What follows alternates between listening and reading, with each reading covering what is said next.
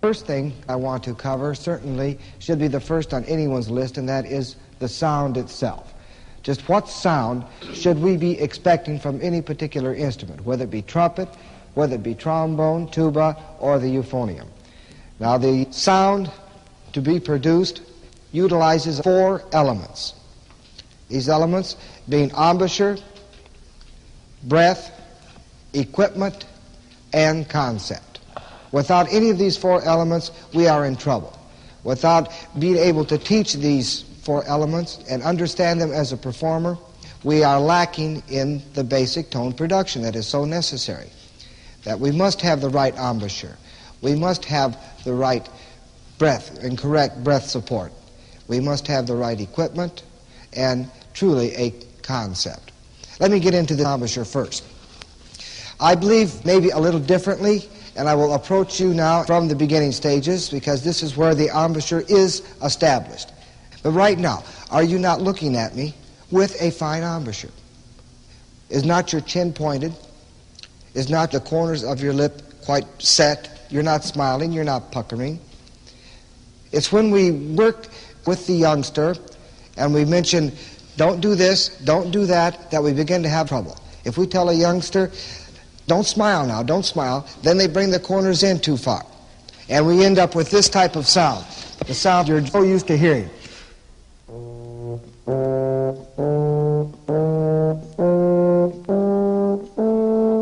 Now, you don't have students that sound like that, do you? This is the opposite of smiling, of directing everything right to the middle, of getting the buzz coming right here in the middle of the embouchure. Way too tight here in the center. And this can be started simply by saying, now don't smile. So they bring it in too tight. Plus the fact, of course, the youngsters are really desirous of getting this first sound, and they are tight. Their muscles are too weak, so they pinch it together. But now if we tell a student not to pucker, so they bring the corners back, and then we have this sound. The real hard sound, the hard, bright, harsh sound, which certainly is not the approach and the sound that we expect from a euphonium. We want just the basic fundamentals which are there. I will tell a youngster usually one thing, and that is your lips are together, right? Now blow the air down just at a 45-degree angle. All of you try that. Just blowing the air down at a 45-degree angle. Now you notice you don't smile, you don't pucker, the chin goes a little flat, and for the center range of your instrument, in this middle range,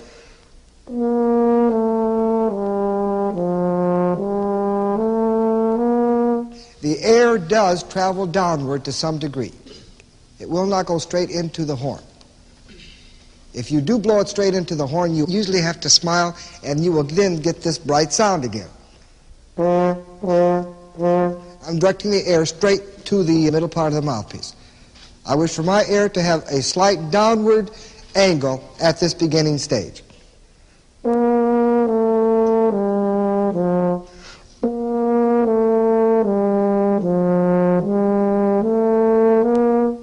Going downward in the mouthpiece for the middle range. But if we can keep it as simple in our instructions to the youngsters, simple in our approach as performers, the more natural we can perform, the better our sounds are going to be.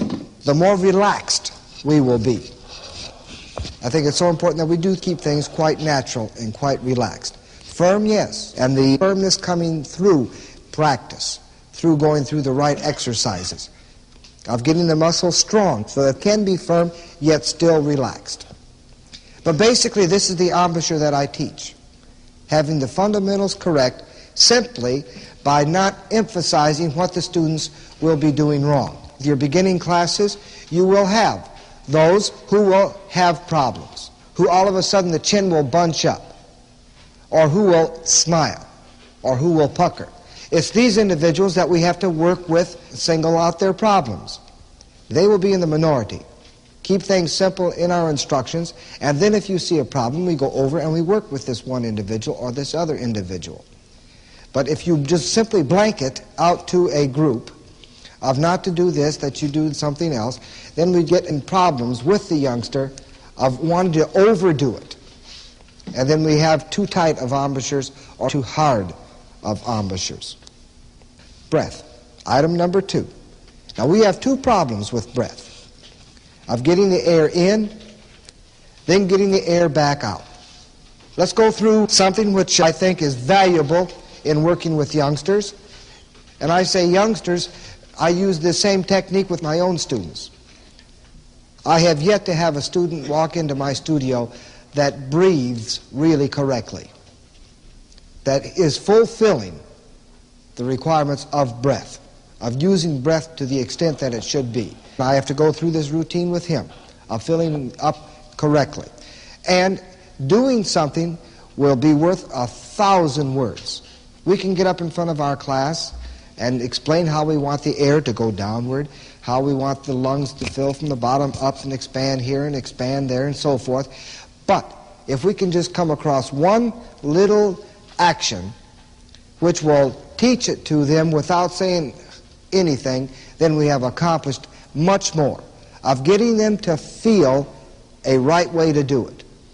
Instead of trying to explain it to them, get them in some position or action which will cause them to feel the right way to do it. Now, here's what I have my students do. I'd like for all of you to slide up on the edge of your chairs. Good. Now, lean over in your chairs. Lean over as far as you can, putting your hands underneath the outside of your legs. Just pull yourself down. All right, all of you take a breath. All right, you see where that air is going? Try to breathe in correctly. Try to make that air go to the top part of your chest. It's impossible, isn't it? Okay, so now stay down there for a minute. Stay down. You're not through yet, people. All right, take a breath. All right, come up 2 inches. Take another breath. Come up 2 more inches. Take another breath. And keep it going into the same direction. Keep coming up, breathing. All right, now you're sitting upright. Right now, you have taught the students where that air goes. In that length of time, you have taught them where the air will end up and be sucked in to the bottom part of the lungs from this position. And you will have to keep your eye open as the class does this for that 1 or 2 individuals that will lose it as they come up. Now, this is really only half of it. Did you not just expand the bottom part of the lungs here? Just this lower part? Are not our lungs also up at the upper part of the chest? So we have to go a step further. Now, you've been breathing correctly, but only halfway. Let's breathe the rest of the way and fill the lung capacity right up here to the top part of the chest, that everything will expand. And then the person has a full capacity of air. But of course, the usual things are necessary, that the shoulders don't move, that it's all related to the actual lung area. But in getting it across to the younger students, or of any individual as a performer who feels that they aren't pulling this air in correctly, put yourself over and in this position of leaning forward with your head between your legs and breathing in. That's item number 1, getting this air in. How do we get it back out again? I utilize 2 ways to get this air, to get across to the student how to project the air, the intensity that it must have. Now, as far as terminology goes, I use the terminology that the air must go fast. You must have the feeling that that air is traveling. All right, now if something is traveling fast, what else does it do? A bullet is traveling fast. What else does that bullet do? Spins. If you shoot a bow and arrow, say, that arrow is going fast. What else is that arrow doing? Spinning. If you think of motion, of speed, you invariably will relate it also to spinning. So if we can think of those 2 things, that the air moves fast, that the air spins through that horn, of getting this air doing something, traveling somewhere, having a definite purpose. And a purpose means motion. Now, to get this across to a youngster, what can we do? I utilize 2 ways. Number 1 is having the students holler hey. And I mean really hollering hey. I want all of you to try that, okay? Yeah, right away, one of the first things you do is sit up, isn't it? We get you to do something. Sit up all the time. All right, here we go. Hollering, hey. Right with me now. Ready? Now. Hey! Did you feel what happened down here? Did you feel what happened? Do it again and notice how the throat feels. Ready? Now. Hey! It's open, isn't it? You don't go, hey! No. Hey! It's open. All right, but that's a quick jerk. That doesn't fulfill what we want. Now, the next thing I have the students do is hiss. Try that. Take a breath and hiss at me. Do you feel it? Do you feel what's happening? Okay. But what else is happening that's wrong with hissing? Many teachers use just this, the hissing. But there is something wrong with just hissing. Your throat is all closed up, is it not? So this is why I go back and say to the students, this is why we hollered, hey. If you can have the same feeling when you are blowing on your instrument of projecting that sound, the same feeling as when you were hissing with the feeling of the hey, the opening of the throat, this in essence is really how we should feel when we are performing that instrument. Of getting the intensity and drive of the hiss, the openness of hollering hey. This is getting that air out. But we do have another problem. If you can imagine one steady, long line of sound.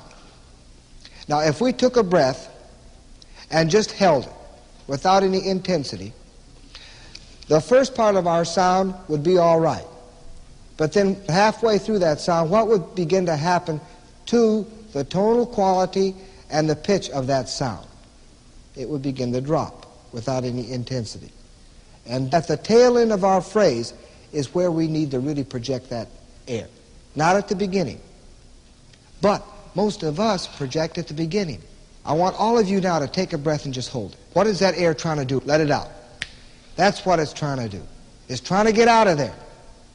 When we take a breath and play on our instruments, if we start pushing this air, which wants to get out of there anyway, and then we drive the air, what happens to the tail end of our phrases? We have nothing left. We haven't gauged our air.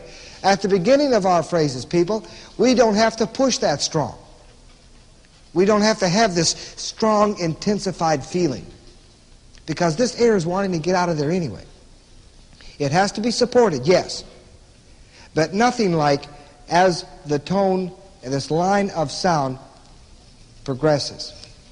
As if you can imagine once again this line dropping off in a curve downwards, symbolizing the flatness and the intensity, losing ground because of losing intensity at the end of the phrase.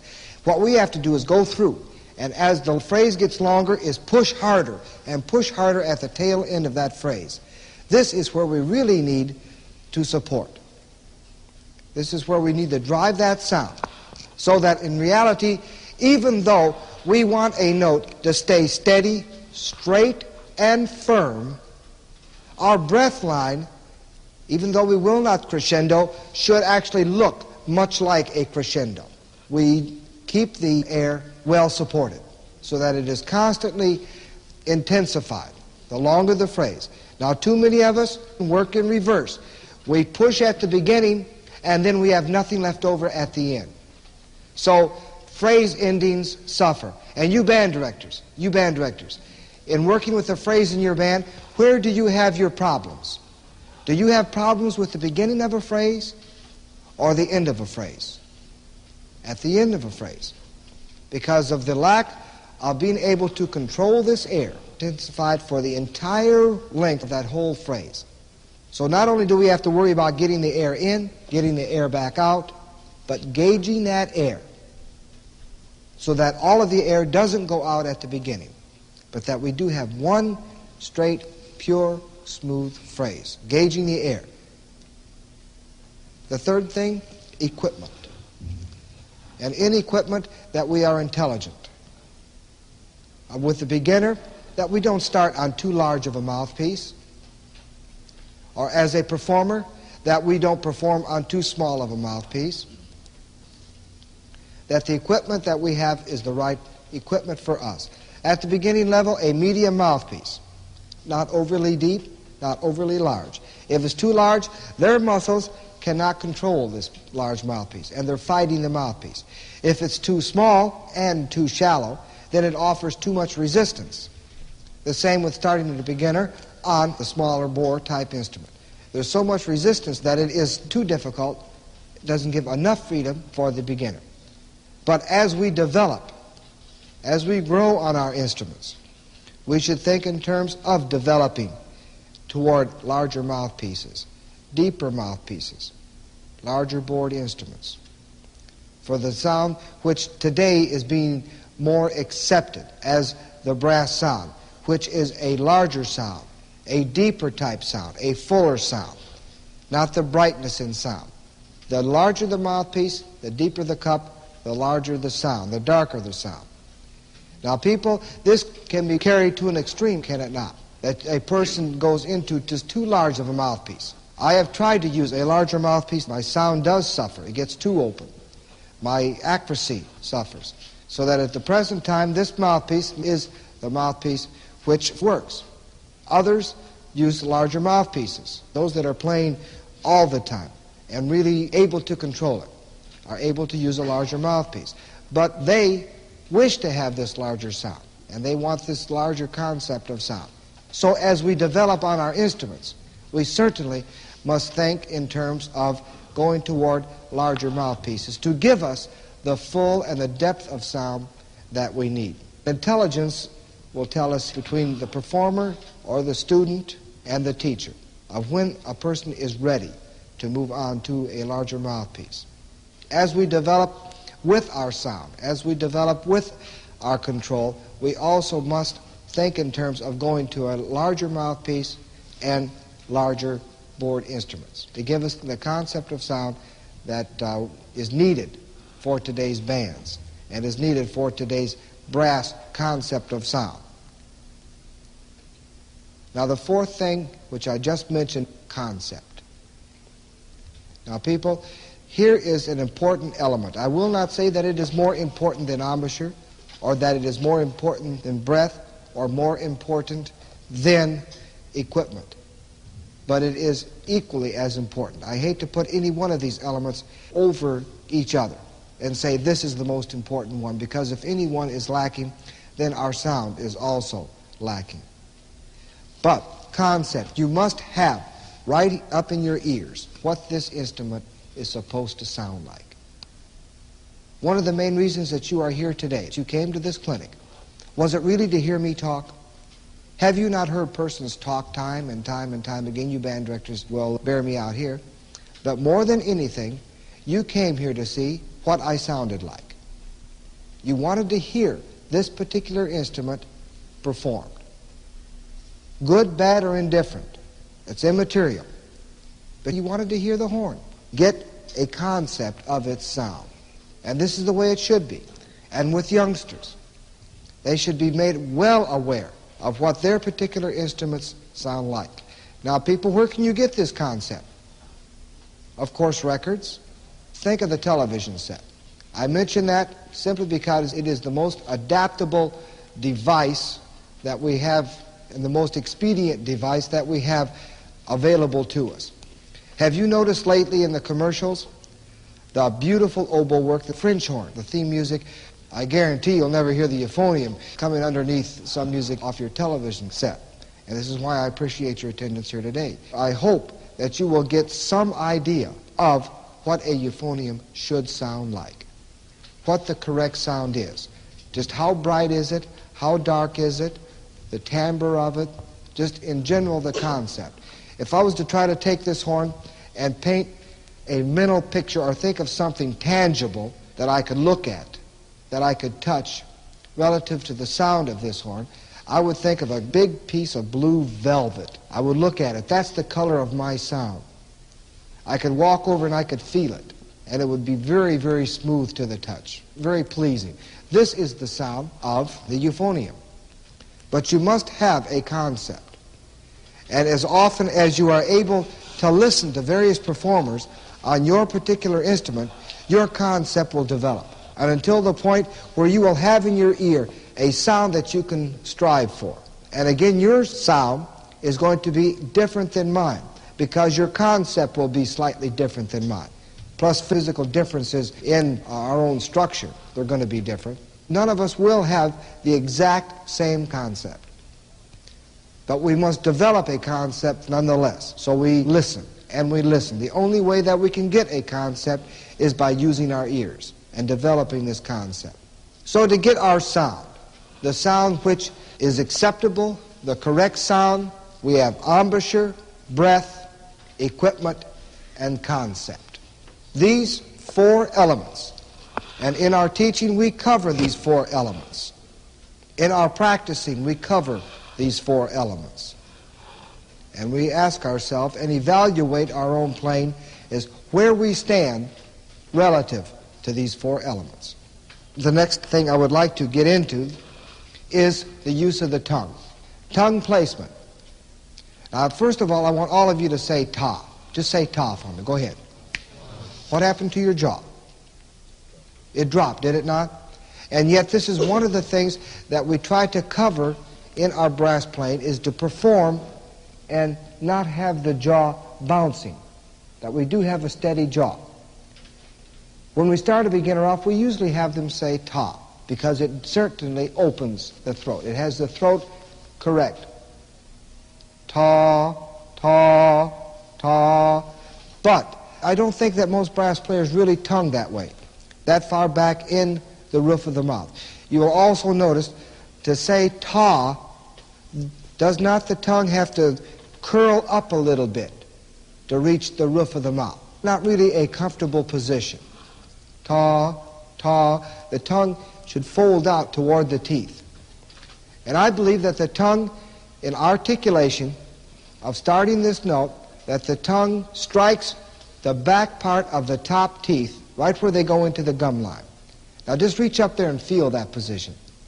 Just reach up there and feel where that tongue goes into the teeth. Now you notice I didn't ask you to say anything, because I haven't come across a word, a vocabulary word, that does put the tongue in that position. But it's just up behind the teeth, and ta, ta, it comes down and back off of this position. Now let me use a terminology here with you. So many of us in our teaching, we say to the students, I want you to tongue at this given point.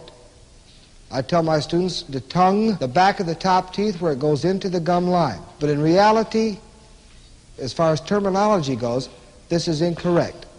I like to think of the rebound effect. We don't tongue there, we tongue away from there. That we don't tongue the teeth, we tongue away from the teeth. Some of you people can remember our grandmothers when they had to iron. They had the old wood stove. Had about 4 irons sat out on the wood stove. They would be using one of them, and then when that iron got cooled off, they'd reach over and they'd grab another one. Now, how did they test that iron to make sure that it was hot enough? They'd lick their finger, and they'd go at that iron with this wet finger.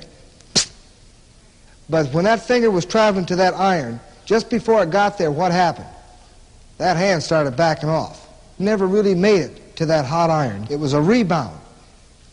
She was touching away from the iron. It made it there, but it was a rebound type reaction. This is the way that we have to tongue, of tonguing away from the teeth. A feeling of coming off of the teeth. The person who tongues at the teeth will have a harder articulation and use more tongue. And it's less tongue that will help us have a much lighter tongue. But I hope you understand, as far as tongue placement goes, that we tongue away from the teeth at the point where the teeth go into the gum line. Now let me mention something which I faithfully use with my own students. That is the use of soft attacks. One of my biggest bugs is the person who hammers his attack. Now there is nothing in music that starts off with this smack, unless it's for strictly effect purposes. Yet we'll have people, youngsters, oldsters, everybody, that'll pick up their horn and they'll go.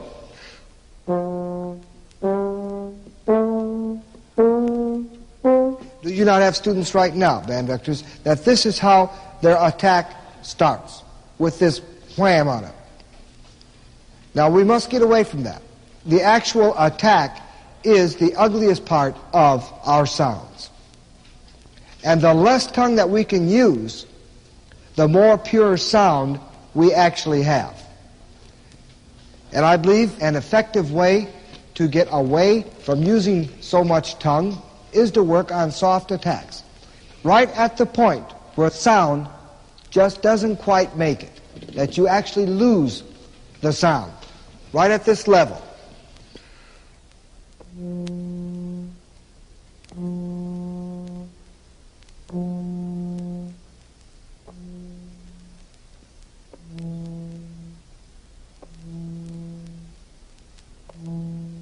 Now, all this is doing is disciplining that tongue to come off the teeth very easily.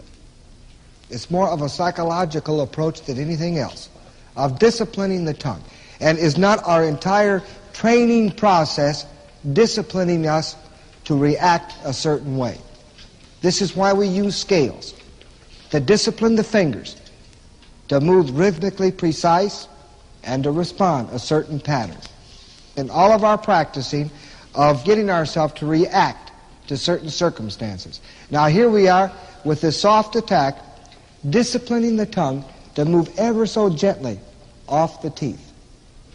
And as you work on this, the tongue will get lighter and lighter and lighter and lighter, to the point that you can say to yourself, if I can start a sound with this less tongue, is there any reason at all I should ever tongue any harder? Because where does volume of sound come from? Does it come from the tongue? No, it comes from the air, the intensity that we put behind it. Now, you will use a stronger tongue as you get louder, but not to the point, then, of an explosion. So that in working on soft attacks, we are disciplining the tongue to move easily off of the teeth and telling us that I don't have to use this heavy tongue to start a note. Why should I use it then? Now, can you see a couple other elements here that are being developed by using soft attacks?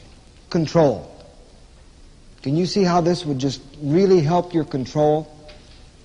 That if you can pick up your horn and the note responds,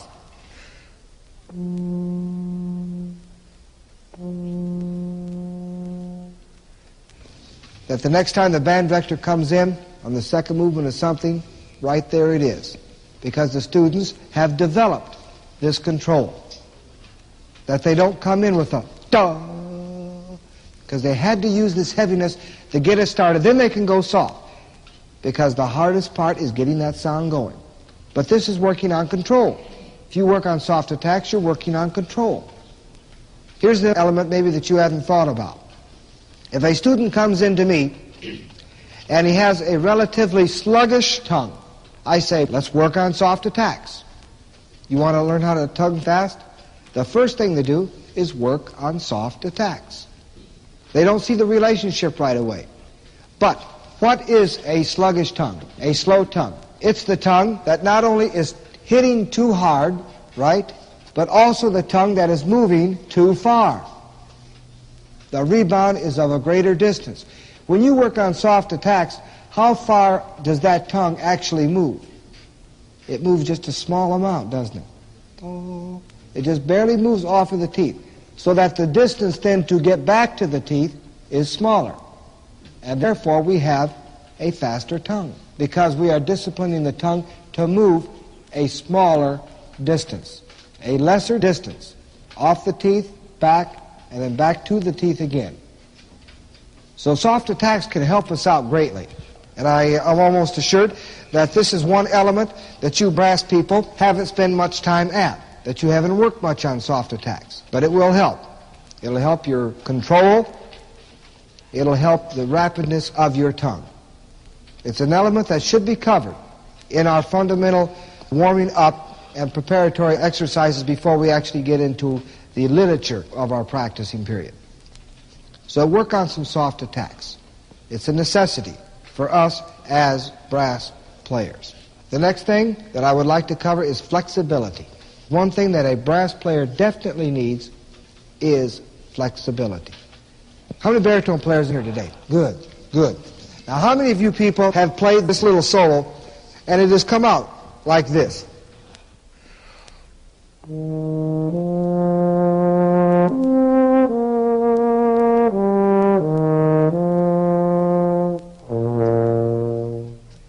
Is this not one of the hardest things to perform? You're all out of breath and your lip is stiff, so to get this response from that F down to the B flat is one of the hardest things to do. But the main problem is flexibility, of being able to go from one open slur to another one easily. So in my teaching, I use a set of lip slurs which was given to me by my teacher, which more than likely was given to him by his teacher. And if any portion of this various set of lip slurs will help you, then go ahead and use them. Any brass player can make up their own. The pattern is unimportant. But the fact that we must work on lip slurs is important. For flexibility, going back to gauging air, as you do a set pattern, you have to drive stronger at the end of a phrase, at the end of the lip slur, more so than at the beginning. Now let me run through the set that I use. This is the pattern that I use and the pattern that I teach to my students. Starting out in the middle range, at the very middle part of your register, and working to the extreme ranges of the horn in lip slurs.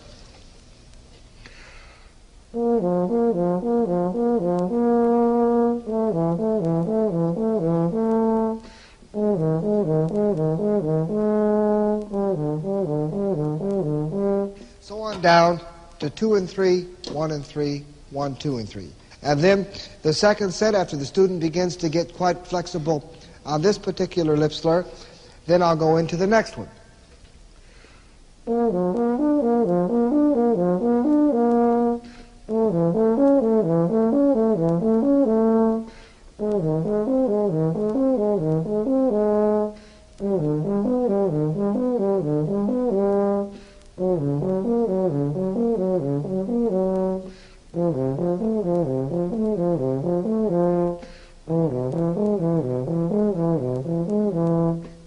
Then after this one begins to get quite smooth for the student,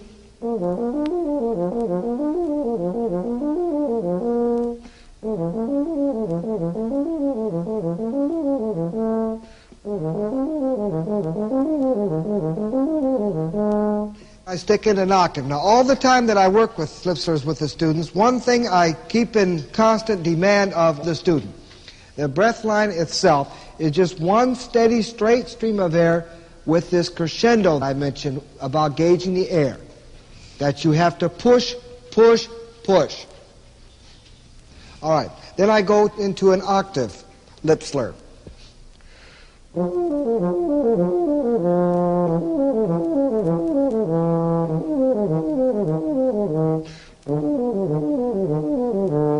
the way down again to 1, 2, and 3. Then after this one is smooth,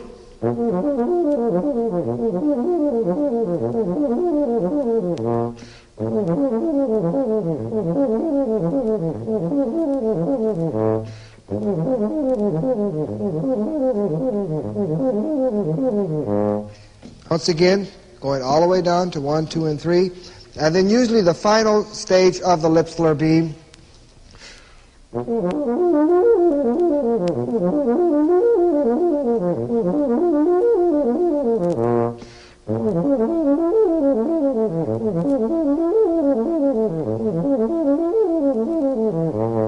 And then after you've completely covered those, then you can pick up your horn and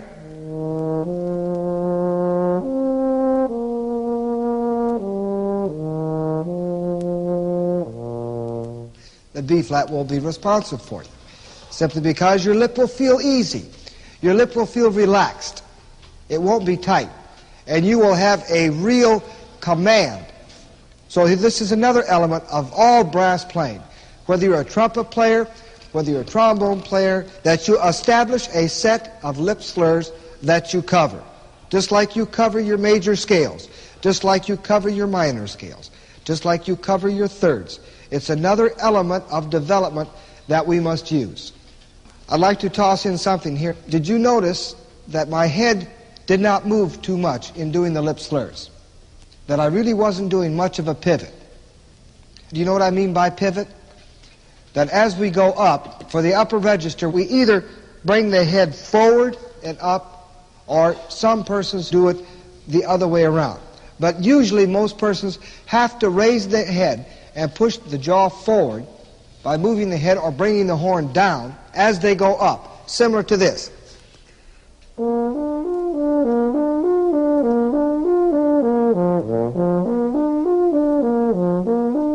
You see how the horn is moving and the head is moving? Now this is a pivot system. As you go up, more pressure is applied to the lower jaw by bringing the lower jaw closer to the mouthpiece by raising the head or bringing the horn down. Also, what happens to the breath line as you raise the head forward? The breath line climbs up in the mouthpiece so that you are directing that air more to the center and the upper part of the mouthpiece the higher you go. Now, I use a system of jaw motion. The higher I go, my lower jaw comes forward as well as up, but it comes forward. I'll use this and see if you can't see my jaw moving forward.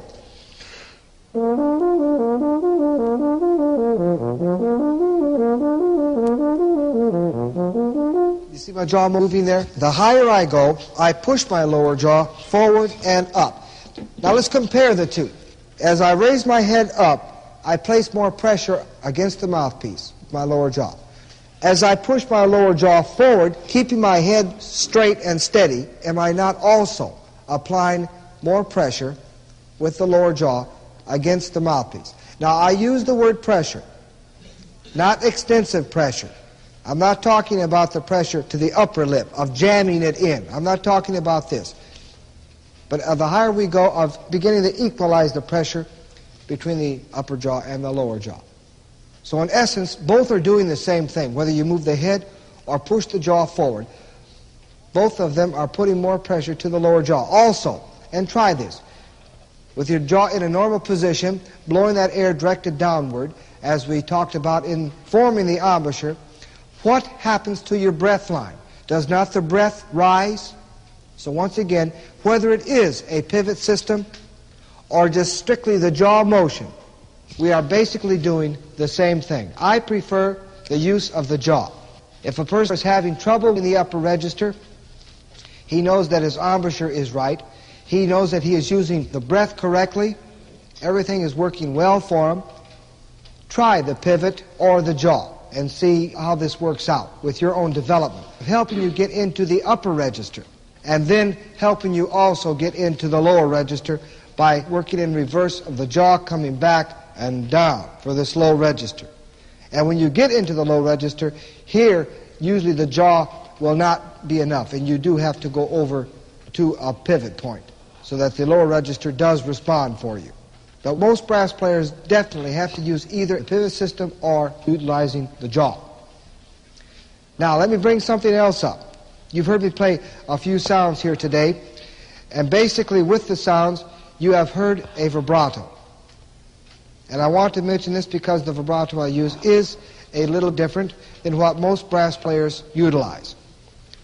Most brass players are using the jaw vibrato, basically for euphonium, for trombone, for tuba. The jaw vibrato is the most widely accepted and used. However, the vibrato that I use is a breath vibrato.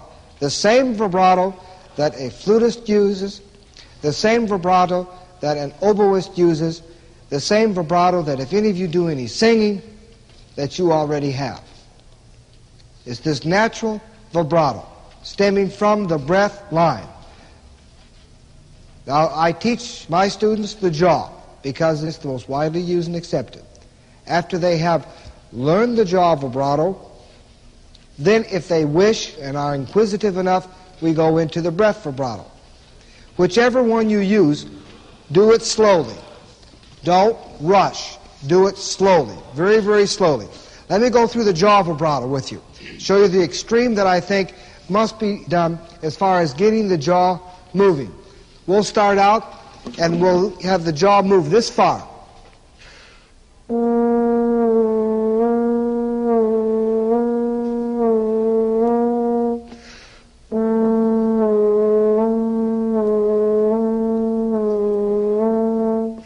really letting that jaw come down and open up, getting a very ugly sound when it is open, but disciplining us to get it open, to get the jaw moving and not scared to move the jaw. After a week of working on this type of work, then we might move up.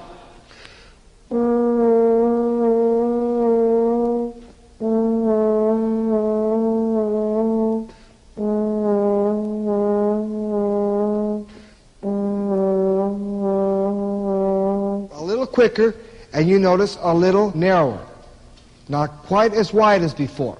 And as we develop this vibrato, the faster it becomes is where we narrow it down. The next step would be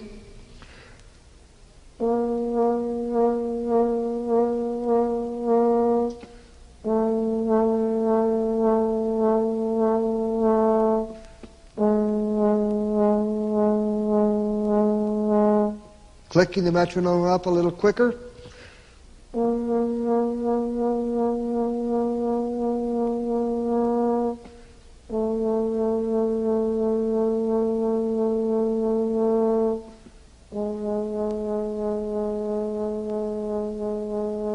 Till after a couple months or so,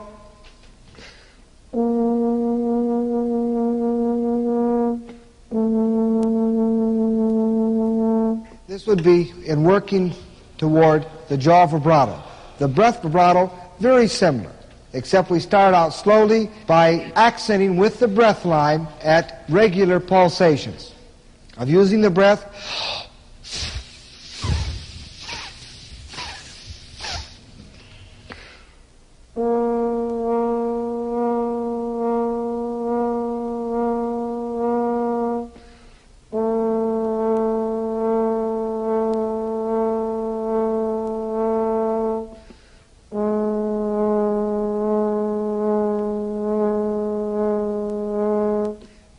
Quicker.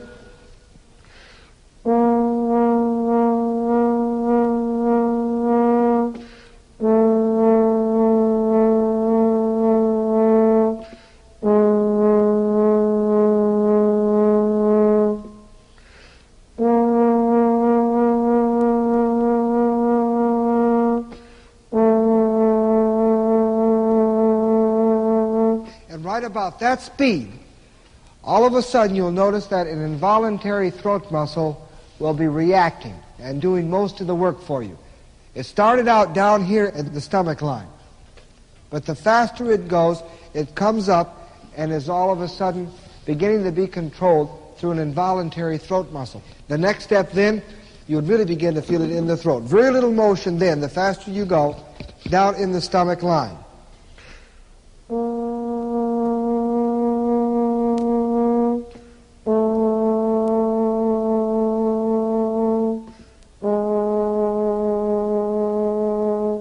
Hardly feel it at all here in the throat. Don't get the feeling that you should really feel something working for you here in the throat. You won't. And then finally,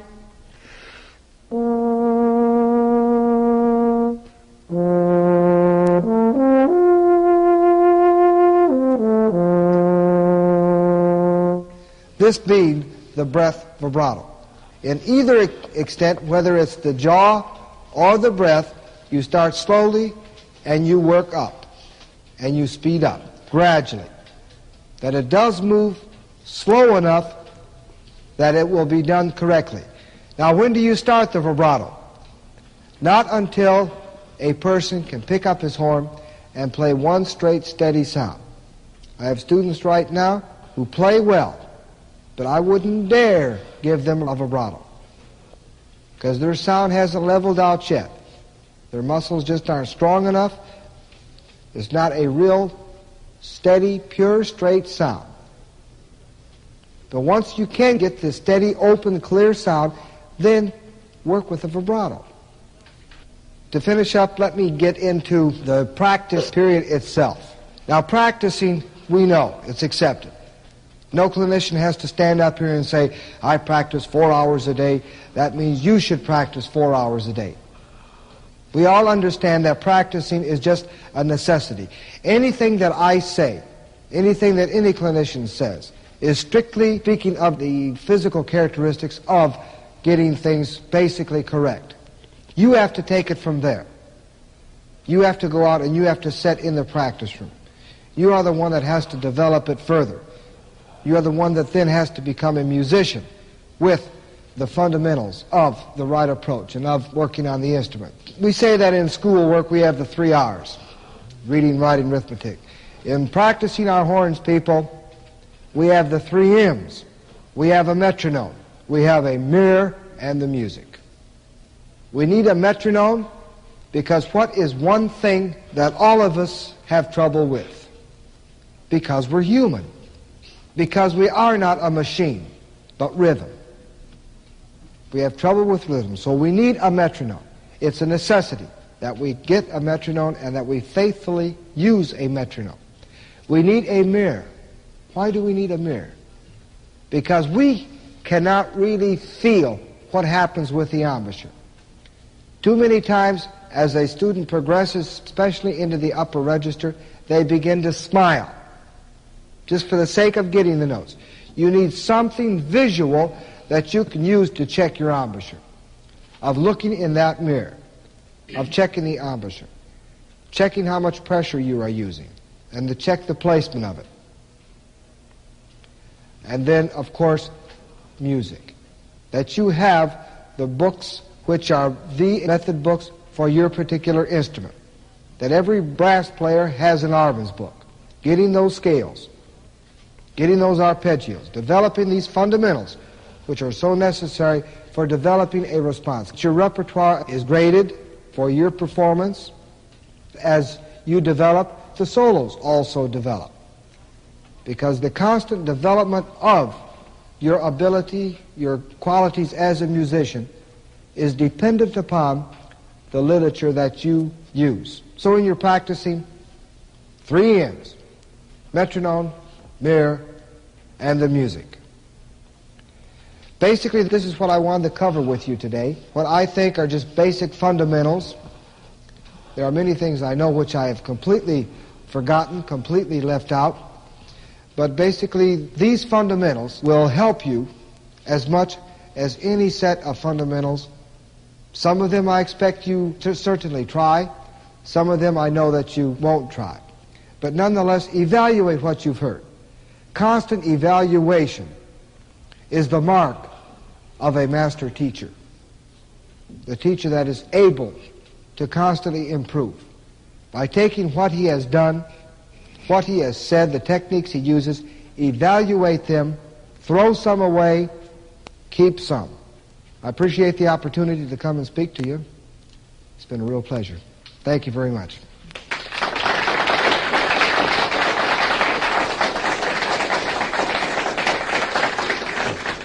Thank you.